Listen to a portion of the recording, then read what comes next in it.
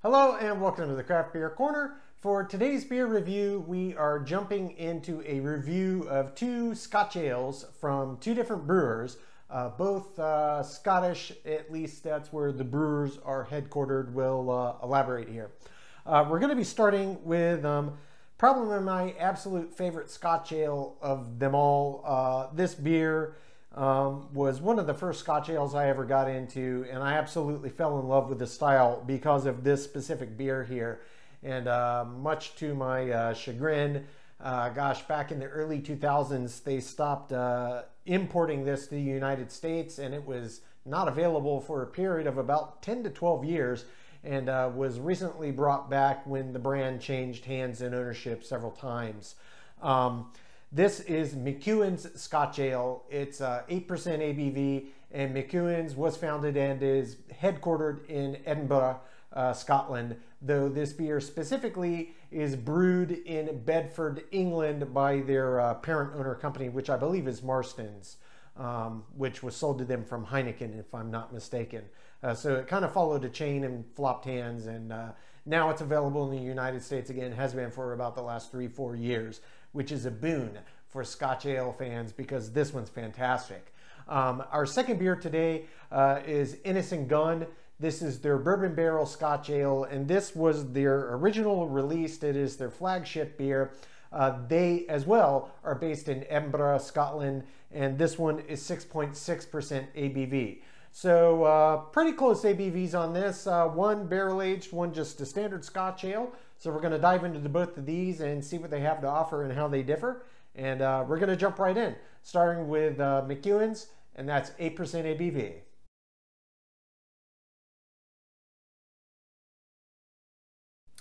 Okay, so jumping right in with beer number one, this is McEwan's Scotch Ale, 8% ABV on this one. As I stated in the intro, this is the specific beer that got me to fall in love with the Scotch Ale style. It's very deep, very layered, very complex, and it is, as you can tell by the ABV, a big beer. No question about it. For bottle art, it has a tartan, kind of as the theme on there. That is the pattern that you find on a Scottish kilt. That is called a tartan. The brewery was founded in 1856. I forgot to mention that. It does say on the label, so if you're curious, you won't forget. It tells you on there. I am guessing that the pattern for the tartan pattern, that a kilt, the tartan, I am guessing that that is the actual pattern for the McEwan clan. They are all based on historical clan patterns, and it's based on the family lineage. So without having done the research on McEwan clan's tartan, I would be willing to bet that the color pattern that they're showing on the label here is indeed tied to the family's tartan. Nonetheless, let's get this poured right in. That's about the extent of the bottle art. Yeah, beautiful dark brown, as is typical for a Scotch ale. And I'm actually pouring this into one of my porter glasses today, but I do find that porter glasses work quite well for Scotch ales. As do stout glasses, in fact. All right, got that in there. And it is a beautiful deep brown, as you expect from a Scotch ale. You can see light through it. It's not super pitch black like a stout, and it's not black. It's a very, very deep brown, deeper in color than a brown ale, for sure. It is relatively effervescent, so it does form a head, but it does tend to break down reasonably quickly. It's a mix of medium, small, and large carbonation that comes up, so it does tend to break it away. And indeed, I can already see the pad floating on top is already breaking away, though it will have a reasonably decent cling to the sides. Let's jump in and give it a sniff. Ah, smells great. It smells rich and malty, slightly sweet at the same time, and just a hint of a boozy quality to it. You can often get that in Scotch ales, particularly the higher ABV ones, and Scotch wee heavies. That's also reasonably common, particularly the higher ABV ones, which that tends to be a higher ABV style anyway, wee heavies versus Scotch ales. This is on the higher end of the ABV spectrum for Scotch ale, to be certain. But let's just jump right in. Give this a sip.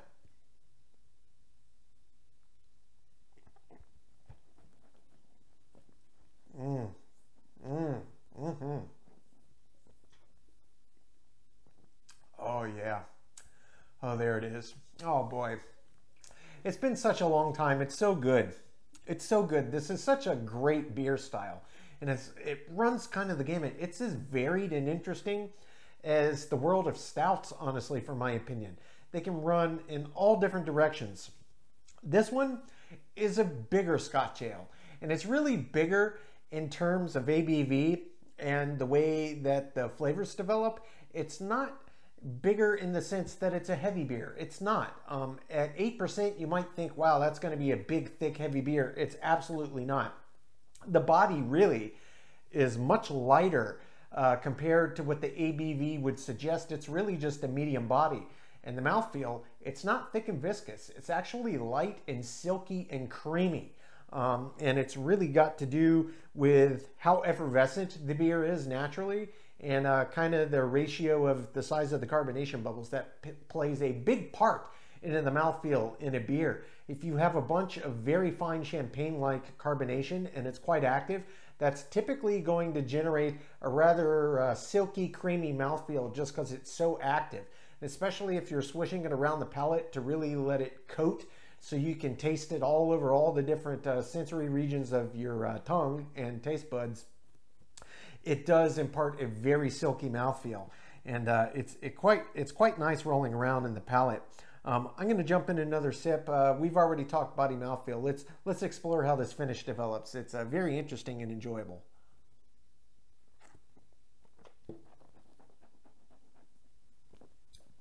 Up front, malty sweetness with a mix of booze. That sweetness slowly starts to subside, and then the malt backbone comes into play. It's nice caramelly. It's a very caramelly malt backbone. And then that starts to progressively get more intense. Still mixes with a little bit of sweetness and a little bit of booze. And then it kind of apexes with all three of those flavors combining. And then it gets really, it goes in a completely different direction. And it's interesting. It kind of comes out of nowhere.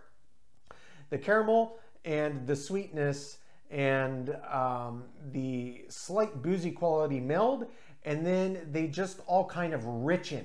And then it takes on this kind of more roasty quality, not dissimilar to, say, standard Colombian coffee, just base medium roast. It doesn't taste of coffee, but the way that the booziness and the malty sweetness and the kind of caramelly nature combine, it turns into this amalgam at the apex where the highest intensity of flavor is, and it becomes roasty.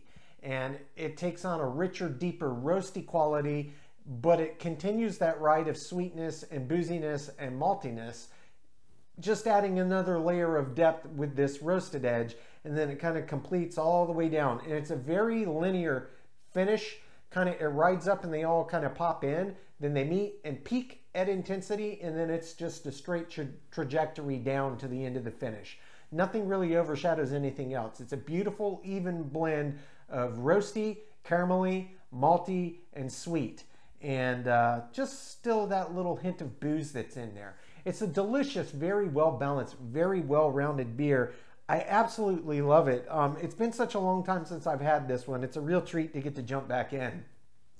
I'm going to take my time and sip on this, come out with my scores. When we come back, we will jump into the Innis & Gunn Bourbon Barrel Scotch Ale. That one's 6.6% ABV.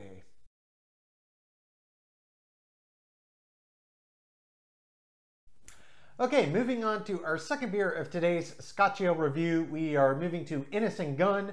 This is their Bourbon Barrel Aged Scotch Ale. This was the very first and original beer that they released, so it is their flagship beer for their brand. It's 6.6% ABV, and they, as with McEwan's, are based out of Edinburgh, Scotland. This is really not much, so to speak, in terms of label art. It's just basic. They tend to have just basic Innis & Gunn and various scripts and designs, but understated. Nonetheless, let's get this one poured right into the glass here.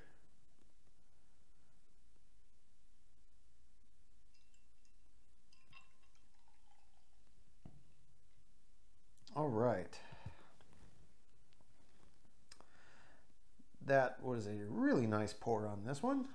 I keep getting better with every attempt. I don't always get it right, but do pretty well. Okay, holding it up to the light here, and you can probably already notice on camera, this is significantly lighter in color, certainly than the McEwan's and then a standard Scotch ale. As a rule, they tend to be a deep, rich brown, a little darker than a brown ale, a little lighter than a porter.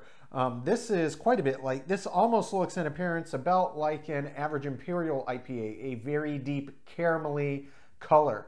That's how this appears. So it's very unique in terms of appearance for Scotch ale. Let's give it a sniff here.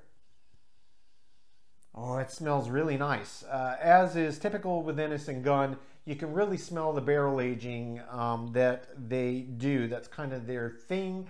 They may have some non-barrel aged beers out, but I've never seen one. And I've had quite a few different Innis and Gunn offerings. All of them have been barrel aged, and that definitely brings a totally separate element to the table.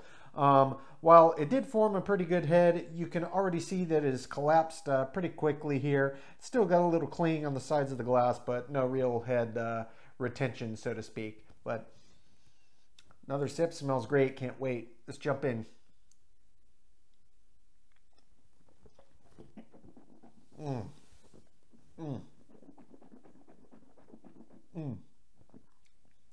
Oh, it's so good. Oh, it's so good. Oh, as with most Innis and Gunns, as the finish continues to develop, it gets progressively more intense and layered and complex. All right, this is a very big beer. 6.6% ABV, you would think. Maybe not as much, but it most definitely is. Okay, in terms of a Scotch ale, your standard Scotch ale, this varies significantly, not only in appearance, but certainly in terms of flavor profile. Typically, you're going to get rich, deeply roasted malt backbone in a Scotch ale. You'll often get peated or smoked malts in the back. This has neither. The appearance and what I was stating about it visually looking very much like an Imperial IPA, the flavor profile that comes through is actually remarkably similar in terms of the flavor of the base malts. There's no deep, rich roasted, there's no hint of coffee or chocolate malt at all. It really is caramelly in the way that it presents its malt bill, much like a standard Imperial IPA does. They tend to be caramelly, buttery, toffee. This has that same backbone structure to the malts, so it deviates quite significantly from your average Scotch ale. Nonetheless, that barrel really adds a ton of elements. Let's just have to smell it again. It smells so good. It adds a ton of elements and layers of depth and flavor, and it is quite complex. So I'm going to have to dive in a few times to make sure I get them all. So first I'm going to go back in for body and mouthfeel. Then I'm going to describe everything that happens in the flavor profile and how it develops through the life of the finish. So one at a time. I'm going to jump in for body and mouthfeel.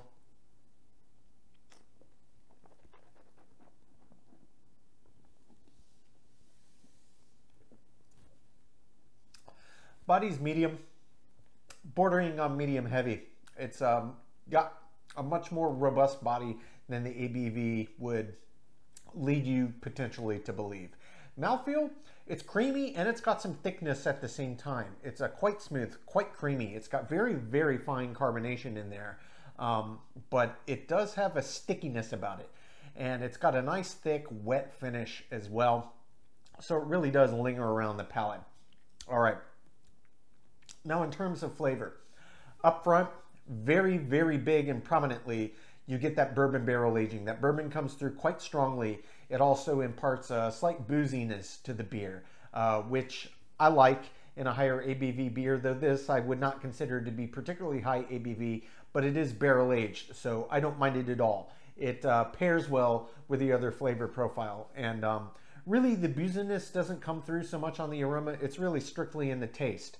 Now, in terms of those kind of toffee, caramelly flavors that come through in the malt, it also does have kind of a buttery quality to it. So you kind of get an interplay of caramel, toffee, buttered toffee, buttered caramel, and because it's bourbon barrel aged, that kind of mixes with it, so it tastes a lot of, say, buttered rum, kind of butterscotch. It's got a mix of all of it, and it just keeps building. And in tandem with that, there's a whole ton of fruit that come through in different layers. Various fruit will pop out in the midst of moving through this butter and toffee and caramel goodness that mixes with that bourbon. So I'm going to jump in for a third time, see if I can pick them all out.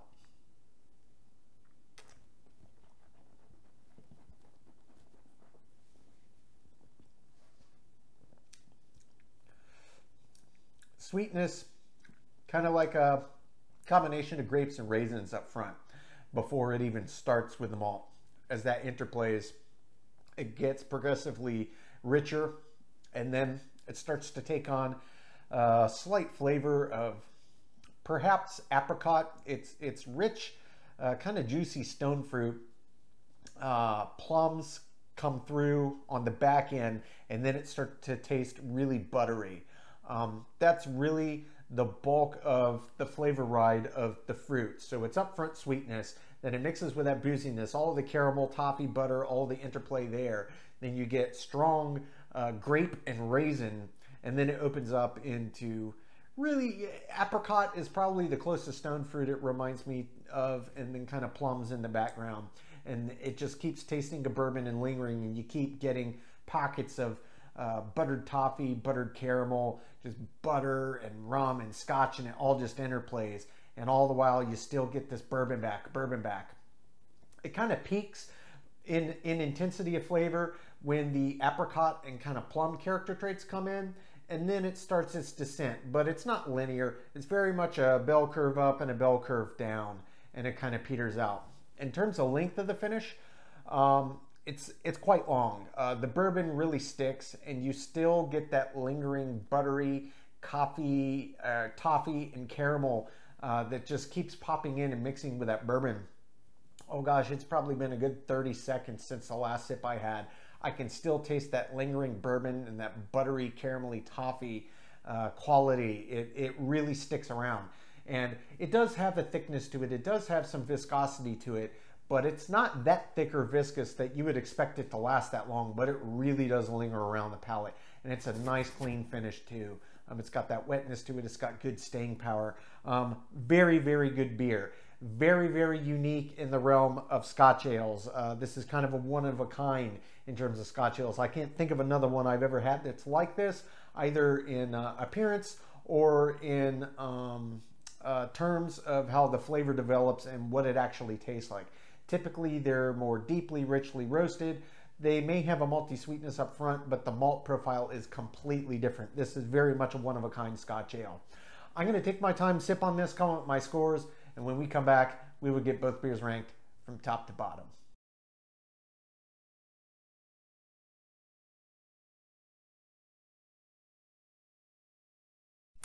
Okay, now that we've gotten to enjoy both of these beers, we're going to get them ranked.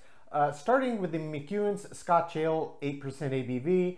Again, both brewers are based in Edinburgh, Scotland.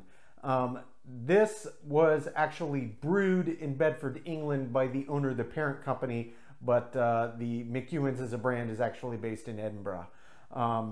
Nonetheless, starting with the aroma on this one. This is a pretty pronounced aroma for a Scotch ale. There are certainly some that are more pungent, but this one does stand out quite a bit, and it gives you a really good sense of what the beer is going to be about before you even sip in. The aroma does more or less match the flavor profile. I give it an 8 out of 10. For the taste, really, really good beer. I still enjoyed this one vastly. This was the beer that got me turned on to Scotch ales in the first place, and it's always going to have a special place in my heart. I still really enjoy it. Obviously, over the last 20-ish years, I've had many different Scotch ales, and some that I would deem vastly superior. But this is still an excellent Scotch ale. I do recommend. I still really enjoyed it. I give it a 9 out of 10. For the body on this is one of the categories where it's a little disappointing. At 8%, that's a really hearty Scotch ale, honestly. It's on the upper end of an average Scotch ale ABV. And it's got that many fermentables in it, you really expect that to impart a lot more to the body than it actually belies. It was really medium at best and not even encroaching on medium heavy. So I gave it just average. I gave it a 5 for the body. For the mouthfeel, very, very nice mouthfeel. Very silky smooth, just absolutely deliciously smooth mouthfeel that really rolled around the palate. Not as viscous as you might think, but in tandem with its smoothness and the way that it just kind of coats around the mouth due to how creamy it is, it does help the beer kind of stick around. I give the mouthfeel a 10. For the finish, related to the mouthfeel, although the body is a bit lackluster, just kind of average, that mouthfeel is so creamy and lush and thick that it does help the flavors that come through in the beer really stick around the palate for a pretty good length. Not as long as you would expect for 8%, but it's certainly above average. I gave it an 8 out of 10. Head and retention on this one, it was okay. Not great, not bad, just kind of middle of the road. I give it the high end of average because it collapsed a little quicker than I would have liked, even though it formed well. I gave it a 6. Okay, for the appearance on this one, this is a textbook Scotch ale. It's not as dark and deep and richly dark as, say, a stout or really even a porter, but it's certainly darker than a brown ale. It's really somewhere in between a porter and a brown ale on average, and this is textbook. It gets a 10 out of 10. For the balance, this is a very, very well-balanced beer. A Scotch ale is a style that's really all about the malt and how they come through and the character traits that they bring to the table. And this one is rather prototypical, but it's so big and bold in the way it presents itself. You get sweetness, you get booziness, you get roastiness, you get a slight bit of char, and it all comes together and just blends and keeps evolving. It's a fantastically balanced beer. I gave it a 10 out of 10. Filling in the intangible, while I've had some that I do think are superior to this, you know, it's still, it's my subjective category. I still absolutely love this beer. I think it's a fantastic example of a Scotch ale. And, you know, it's the one that got me into the style in the first place. I still absolutely love it. Feeling an intangible gets a 10 out of 10 for me. Finally, as an example of the style, this is an excellent Scotch ale. It's certainly well above average, but it isn't upper echelon. There are many bigger, bolder, even more well put together, exciting versions of Scotch ales out there, but this one still is very, very good. It gets an 8 out of 10. That brings the total score on McEwan Scotch Ale to an 84 out of 100. So certainly well above average, really good score, and it's one I do recommend if you've never had it and you're a fan of the style. This is an original. It's been around for a while. Moving on to our second beer. This is the Innis & Gunn Bourbon Barrel Scotch Ale, 6.6%. This is their original beer that they released when they were founded. I think it was somewhere around 2002, 3, or 4. They're a relatively young brewer. And this is their flagship beer. The aroma on this one, it's nice. And the bourbon does really come through. And it certainly is more pungent than your average aroma, but it's not as pungent and big as you would expect it to be, given the ABV and the barrel aging. It does smell nice, but it's not super pungent. I give it a 7 out of 10. For the taste on this one, the taste is one of those categories I really had to think on how I wanted to rate it because it's so unique and different in the realm of Scotch ales. It's really, really a fantastic beer. I cannot emphasize that enough, but it doesn't really hit the mark for what a typical Scotch ale actually is or tastes like.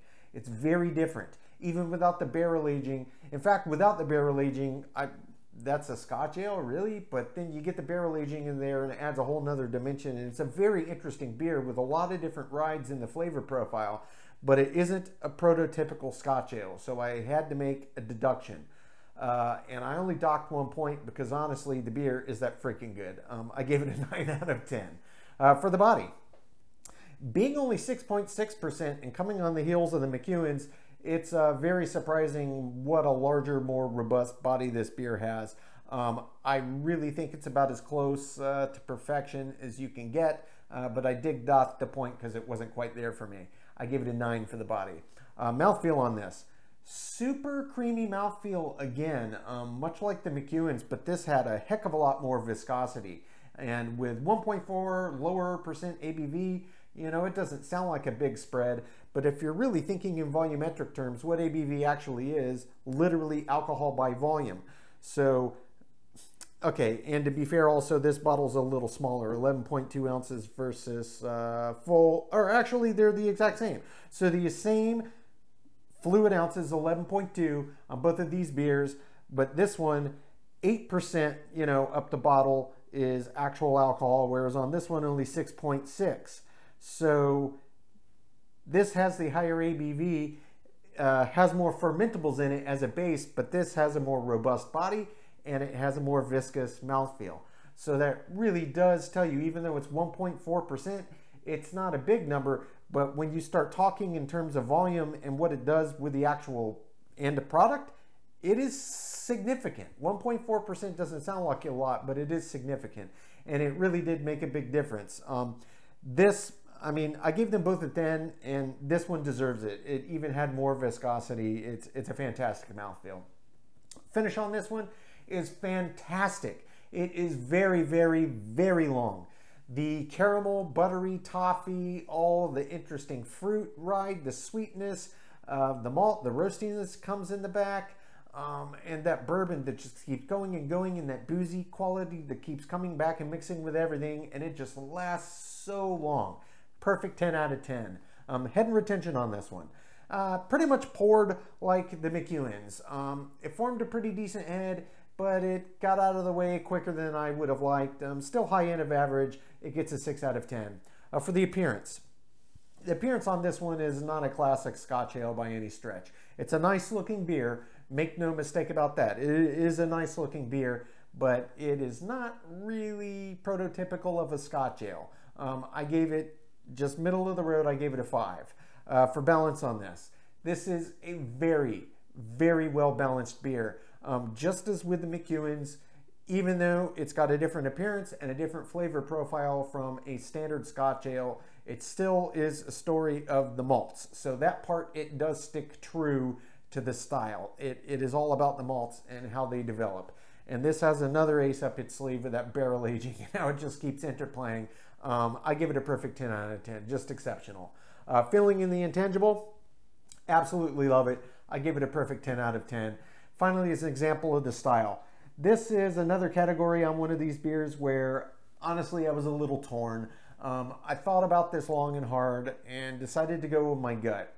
It is a fantastic beer by any measurement. It is a delicious beer, but appearance-wise and flavor profile-wise, it really isn't right for the style. And they can vary, but this varies significantly. It deviates significantly from the standard. But the score is reflective, even taking that into account since I rank based on style, of just how good of a beer this actually is, because I still gave it above average. I gave it a 7. For all intents and purposes, there's a lot about it that just isn't right for the style, but this is just a fantastic beer. It just is. I recommend this one equally to anybody as I would the McEwan's. That brings the total score on the Innis and Gunn Bourbon Barrel Scotch Ale to an 83 out of 100. So only 1 point apart, 84 and an 83. Both completely different Scotch ale drinking experiences, and both fantastic beers in their own right. I do highly recommend them to anybody who's a fan of the style and or has never tried them. Excellent beers, well worth grabbing. Ladies and gentlemen, that's our review. As always, I do sincerely appreciate you tuning in today. Please don't forget to like, comment, subscribe. Likes help the channel, helps others find us. Subscribe will keep our videos in your feed so you don't lose us. And if it ever stops popping in your feed, you can just click on your subscriptions and go straight to the channel directly. And comments, please, I want to hear from you. Let me know your thoughts, opinions, questions, suggestions, things you like, dislike, whatever you want to throw at me, just dump it in the comments. I am here for you, and I am actively seeking your input. And if you want to make sure you keep in the loop and don't want to miss when our videos go live, you can just click the notification bell icon. It is right next to the subscribe button. Until next time, folks, keep it beer, keep it craft. We'll see you on the next one. Cheers.